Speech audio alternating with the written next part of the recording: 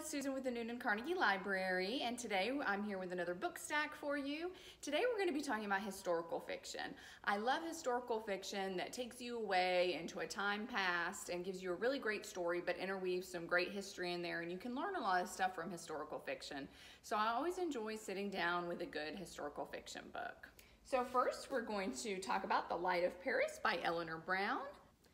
This is a book about Madeline. She is struggling in her marriage, and it really seems like to people around her that she has everything together, that her life is really wonderful, but inside she's really struggling and not enjoying life at all. Her husband's very controlling, and one day she finds a diary that her grandmother wrote during the Jazz Age, and as she reads and discovers more about her grandmother and her time in Paris, she's really inspired by that. So one day she decides she's going to go to Paris and have a Parisian adventure. So this book is wonderful. It switches back and forth between the diary and what Madeline's going through, which I always enjoy that point of view in historical fiction when it kind of goes back and forth from the present to the past. So this one was so good.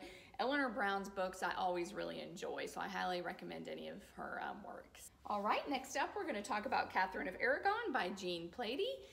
Now, this is a historical fiction book that's written about a real historical figure, but it's fictionalized. And so this is about Catherine of Aragon, who has to leave her country and go marry the prince. Well, the prince dies and she ends up having to marry the next prince, which becomes King Henry. So unfortunately, yes, she is one of King Henry's wives, but this is really great. It goes into so much detail, both historical and also fictionalized, and I just really enjoyed this one. I think a lot of people are fascinated with King Henry and all his different wives, and so this really delves into her inner life, and this author, Jean Plady, is very, very good at fictionalizing real people and not making it seem too like, oh, you're taking liberties with this historical figure. So this one is so good, and I also recommend any of Jean's books as well. So next up, we have The Ice Cream Queen of Orchard Street. Let's talk about the cover. How pretty is that? So this is set in the early 1900s, and it's about Milka. She is a Russian immigrant that comes to New York City, and she's taken in because she's orphaned by an Italian family who sells ices on the street. She really survives her time in New York City by being really smart and cunning and just making a life for herself outside of her family who is gone.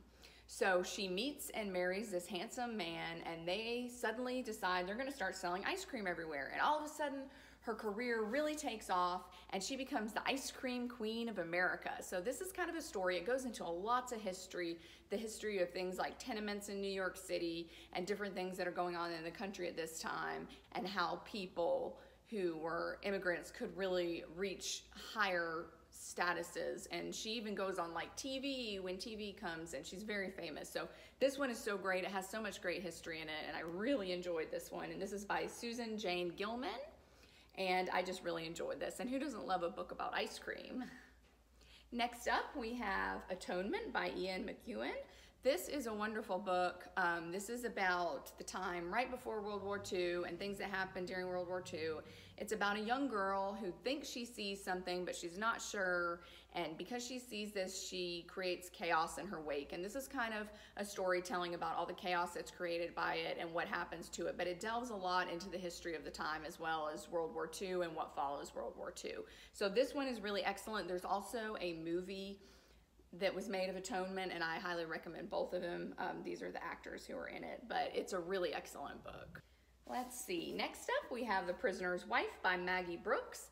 This book is actually based on a true story that the author heard one day, and it was so fascinating to her. She did research on it, and she couldn't find out a lot about this couple, but all she knows is it is based on a real couple. So this is a story of Bill and Isabella. Isabella is a Czech farm girl, and Bill is a prisoner of war of the Nazis. So this is during World War II, and so Bill comes to her farm to do some free farm work for her family, and they secretly fall in love, and they end up getting married, and they run away. So here's the thing. Once they run away, they get caught, and Isabella has dressed up like a man in order to get past patrols and things like that, because she knows it's very dangerous to go across the countryside as a woman. So they get captured and they become prisoners of war. Now everybody thinks Isabel is a man. So this is a story of how they end up in a prisoner of war camp, and it's about the friendships they make with other prisoners. And it's just such a moving story, and knowing that there's that it's true is just really moving. And this is a beautiful book. It just came out this year, and I really enjoy this one. It's really well written, and the story is really great. So I highly recommend this one. So next up, we're going to talk about The Nightingale by Kristen Hanna. This is another World War II book. You'll find that there's a lot of historical fiction books written about World War II. I think there's probably more written on World War II than any other period in history, but this one is really good. This is another one that goes between a modern day storyteller and then goes back in time to the time during World War II. So this is a really, really good book. I highly recommend it. It's a story of two sisters and what they have to go through in order to get through World War II.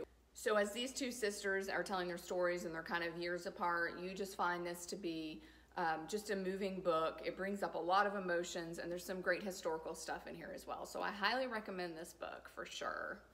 Next up, we have another World War II book. I told you there's a lot of World War II books. So this one is Daughter of the Reich by Louise Fine. And this is a story of a girl who is the daughter of a high-ranking Nazi official. So Hetty is really into this new world that's coming. She starts to join all these organizations, and she really kind of buys into the propaganda. And then all of a sudden she meets Walter, who is a young Jewish boy, and he starts showing her that things aren't always what they seem, and it kind of opens her eyes as she realizes what's really going on around her.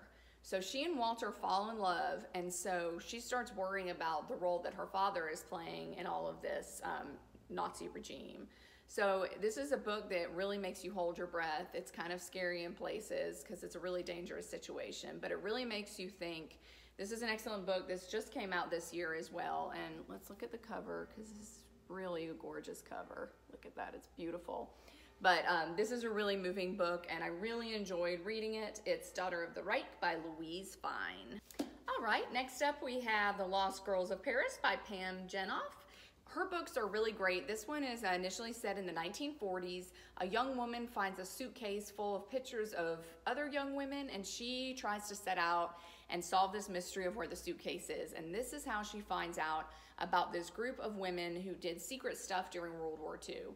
And so she kind of does a lot of research on it and figures out what's going on. And this one is so good. I don't want to say more because I don't want to do any spoilers, but I highly recommend this one. I couldn't put it down. I just had to keep turning the pages to find out what happened, and I really loved it. So read this one, and really any of Pam's books are excellent historical fiction picks. Next up, we'll talk about The Woman in the Castle by Jessica Shattuck. This is a book about the time right after World War II has ended. Marianne has to make her way back to her husband's family home, which is a castle, and the Nazis had been occupying it during the war. She's also the widow of a resistor to the Nazis who was killed by them, so she's also dealing with her grief. And along the way, as she's making her way to her husband's childhood home, she picks up some stray people along the way. And this is a story of how they continue to make it in these really bad post-war period, and the family that she makes, because she doesn't have any family left. And everybody in this book has to come to terms with the choices they've made during the war. So this one was really interesting, and I highly recommend it. The history in this is great. So next up, we'll talk about Tiny Little Thing by Beatrice Williams.